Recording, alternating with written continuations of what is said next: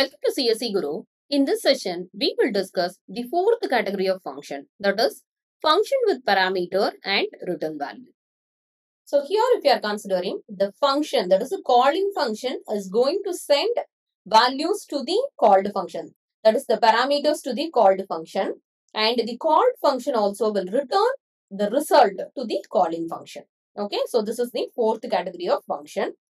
So here the function that passes the parameter and returns a value, both it will happen here. So here when parameters are passed, in the sense the called function will receive values. Okay, so the called function will receive the parameters from calling function, and the called function returns a value to the calling function also. Okay, so the function that returns a value can be used in expression, that is return of A plus B into C. Likewise, any expression we can use. So, this will return the value to the calling function, or use along with printf statement. That is, printf some value you ask to print A in the sense, and then return. If you are using in the sense, this is another way of returning value to the calling function. Externally, if you are checking in the sense, it is not returning any value. But internally, if you are considering in the sense, it prints the value in the output screen itself, and that will only it will return to the calling function. And then using assignment statement, that is sum is equal to A plus B, return sum. In this way also you can able to return. Okay, so the function that returns a value can be used in expression, printf statement, or assignment statement. Okay. And the result is displayed in the main function. So the result, it will receive the result from the called function to the calling function, and the received result, it will display in the output screen in main function only, with the help of main function only. Okay. So here if you are considering in the sense, call is usually a postfix expression which has a value that is returned from the function. Postfix expression means the function expression will be printed after calculation only. Okay. So here the call is usually a postfix expression, and which has a value that is returned from the function. Okay, it will receive the result and then only it will print to the output screen. So this is nothing but function with parameter and return value. And here if you are considering, simply you can return A equal to B. So this is also an expression. This expression we can use within assignment statement. Okay, so in this way also we can able to implement return statement along with assignment statement. Return of A equal to B. So the value B will be stored with A, or return of sum is equal to A plus B. So this also it will return. Okay. So in this way we can able to implement return statement. Next up, this is an example. Here we have declared the header file, and this is nothing but the function declaration or function prototype.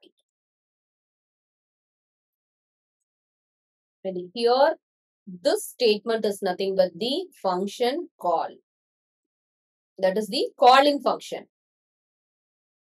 Okay. And this is nothing but function header. And this is nothing but function body part. This represents the start of the function, and this represents the end of the function. And this is nothing but the function body.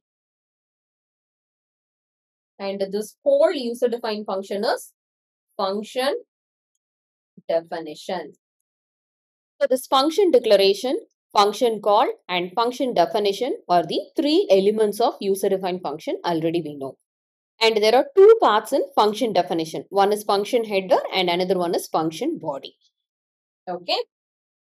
And this is the return statement. So here if you are considering the function declaration, since the function passes parameter, we have added parameter in this parenthesis. Okay. Int A and int B. A is of integer data type and B is also of integer data type. Since there are more than one arguments, we have separated with comma. And then add is the function name. Int is nothing but the return data type of this function. And this function declaration should ends with a semicolon. And if you are considering the main function, here we have declared three variables. A and B are the variables used to get input from the user. And sum is the variable to store the result of this calling function. Okay, and then print the sum, return. So here, when the function is called in the sense, so this add is the function name and A and B are nothing but the parameters or arguments. So when this function is called, immediately control will be transferred to the called function. And this is the called function. Okay. So once a function is called, it will allow the user-defined function to execute completely. So here, meaning is, this one line statement will replace this complete code here. We need to assume like that. Okay. This one line statement completely it will replace the user defined function line by line. Okay. That is meaning is internally it will complete the execution of user defined function and then only control will be transferred to the other statements in the main function. So here when this function is called, this is a calling function. When this function is called, control will be transferred to the user-defined function. And in this user-defined function, what is the value of this A and what is the value of this B, that will be copied to these two variables. Actually, this A and B are nothing but the actual parameter and this A and B are nothing but the formal parameters. So, the formal parameters will copy the values from the actual parameters. Okay, and then we have declared sum as the integer variable. This is the local declaration in user-defined function. Then add the value of A plus B and store the result with sum. Okay. Then return the sum value. So here, once we have added the return statement, meaning is the user-defined function has completed its execution. So immediately control will be transferred to the calling function. And what is the result it holds? That will be transferred here. So the result of this sum will be transferred here and that will be copied to this variable, left hand side variable. So now if you are asking to print this sum means, so it will print the output. After printing, just the main function will return. That is, it will return control to the operating system. Now the program execution is completed. That is the meaning. Okay. So this is nothing but function with the parameter and also returns a value. So here the calling function is sending or passing parameter to the called function. So there is a data transfer from the calling function to the called function. Similarly, the called function is returning value to the calling function. So here there is a data transfer from called function to calling function. So this is a two-way communication. Calling function is also communicating to called function and called function is also replying to calling function. Okay. So this is nothing but function with parameter and return value. Okay. So in this session, we have discussed the function with parameter and return value. So this is the fourth category of function. So now we have completed the 4 categories of function with example in detail.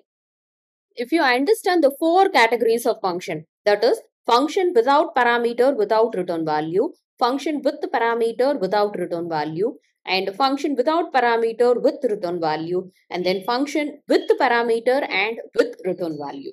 So, if you understand these 4 categories along with its logic properly, then we can able to implement any program using function under any one of these categories.